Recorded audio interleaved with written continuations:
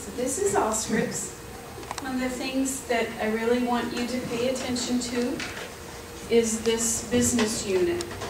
You need to keep your eyes down here so that you know at all times what business unit you're in. When you're in class with me, you'll be in training. But when you're out in the field with preceptors, you'll be in live, so you can see all that data. Does everybody understand the difference when I say training and live? Two different parts of this Allscripts. The training, this right now, is all fake data. None of this is true. This isn't a real patient. Okay, that's just something I put in there so that you could see what a patient would look like. Okay? When you go into live, it's all real data, and you don't want to just be practicing in there. Okay, that's why we keep your training module, your business unit training on until you graduate from your Allscripts classes. Okay? Make sense? Okay, so everybody knows they're going to keep an eye literally on which business unit you're on at all times. That's very important. Okay, because what I've found is some people will be out with their preceptor, but they're in their training mode and they can't understand why they can't see the patient Sam Jones in live because they're not in live. Okay? Here, yours will always say field mode. Rose, whose computer I am using to demonstrate, says field mode, but when we're on mine, it will say host mode. And what the difference is the host hosts the server, so to speak. We're always connected as host to the server. So our information's free-flowing very quickly. Yours not so much. Yours relies on that synchronization process that I just showed you. It also relies on that you having all your documentation complete and all your time in appropriately. And you'll see that in future classes how that works. So I'm just giving you a taste of it today, an intro. And like I said before the camera rolled this morning, this is the building blocks. This is your foundation so that when you come back to class tomorrow, you'll say, oh yeah, I remember that this little yellow Lego guy is actually the patient component in Allscripts.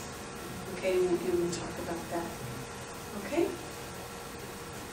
So to get to the My Day, you would be on the 12 there.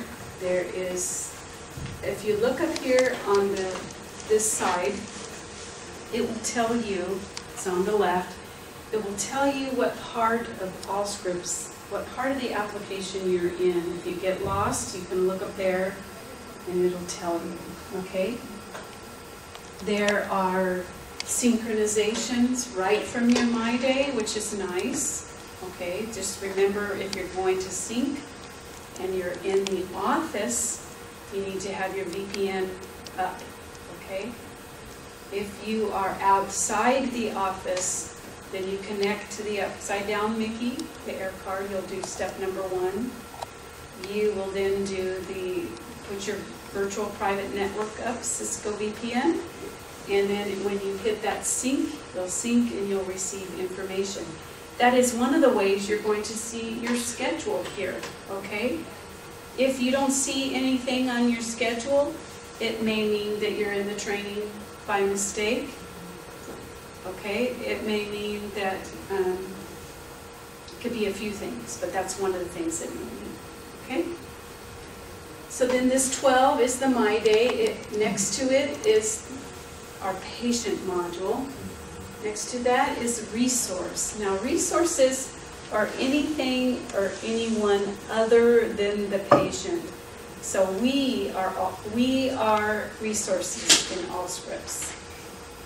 Doctors are resources in Allscripts. CVS pharmacies are in here. For our hospice folks, our mortuaries are in here. Our bereaved, who's going to be the bereaved, are in here. Anything or anyone other than the patient. Patient has its own component. Everyone else has the next. Okay?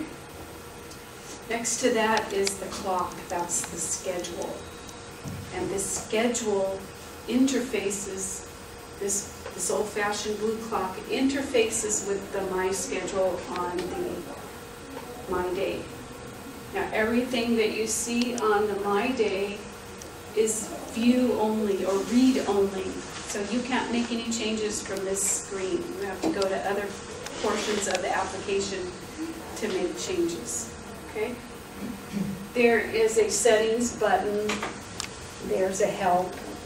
At this point, your educators, your managers, your preceptors are more of a help than that help button is, to be quite honest. Okay, to me, those Allscripts helps, it seems very generic to me.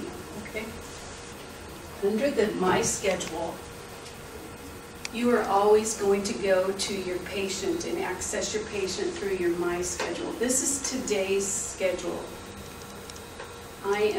Rose is seeing Kate Hooper today. That shows me that.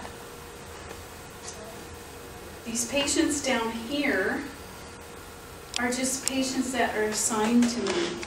This may be, it's the patients I may be following, but I'm not seeing any of those today. I'm seeing this one, okay? That's the difference, and it's important to know the difference, okay? And you will see that in class tomorrow, how we will end up double-clicking on the patient. It brings us right to time log. When we go in through the time log to the patient, it connects all of our documentation to the right date. So you will be learning you'll be learning steps to connect to the patient appropriately and how important that is, because if you go from down here, it won't be connected, and then you'll be spending time with the education department getting all your visits back connected, and it's difficult. So go in the way we tell you. So you'll go into your patient through your schedule. You will have a quick view of what this patient's primary diagnosis is. If there was contact info in there, you would see it, and any scheduling notes. And I noticed during the scheduling notes, you may see something like, patient doesn't wish to be seen until after 10 o'clock in the morning. You may see contact granddaughter to set up first visit. You may see gate code there. Let's say you have to get into it with a special code, stuff like that. And you'll be able to get a quick view right from here if you click on that tab. Also gives you a quick view of the patient's phone number, the date of birth of the patient. Okay, so that's my schedule. That's the way you want to go in to view your patient data, yes. In the contact information, when that sheet pulls up, do they have directions to that location as well, or no? You could see it there. Okay. But you may see it in the record too, under our basic tab. Okay. I'll show you Okay. that. Okay. That's a good question. So any precautions that will be in that schedule note, is what you're saying? What kind of precautions? Like if there's a weight-bearing precaution or? Nope. I'll show okay. you where it is in Okay. the system. Okay.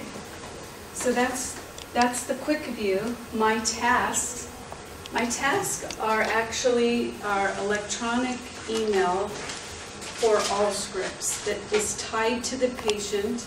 It's different than your Outlook that I showed you earlier. Okay, this is different. This is for Allscripts, and I like this because it's tied to the patient. It shows care coordination, and it also can show that you've done your job. So let's say PT went out, Val went out, and she ordered the OT to come out. She called and said, send the OT out. Well, I'm not saying this happens for the tape, but just in case, there is someone else sitting at the scheduling desk and nobody scheduled that OT visit, let's say. But Val did diligence and she actually sent a task. And I'll show you that in future classes where you can actually type in an electronic email that attaches to here, called a task, attaches right to the patient, that shows that she ordered the referral for the OT. And then she did her diligence, and it shows in the chart, the patient record that she did care coordination. Okay, so tasks are important. You may see a task from our UR department. Our UR department reviews your charting. And when you're new, they offer suggestions to help you get even better. They also, for the home health side, for our 2 home health folks, we have coding specialists who make sure that you've diagnosed, coded it correctly. And they will ask you if you're okay with changing that code or maybe putting it secondary. And they will ask you to agree to those changes. So you may see a code like that. You will get an opportunity to sit with your UR person because they're by team, and they will also go over a lot of this info, okay? That's what tasks are.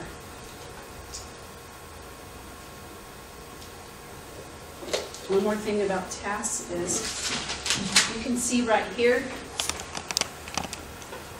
that this fully white circle means you personally haven't acted on that task yet.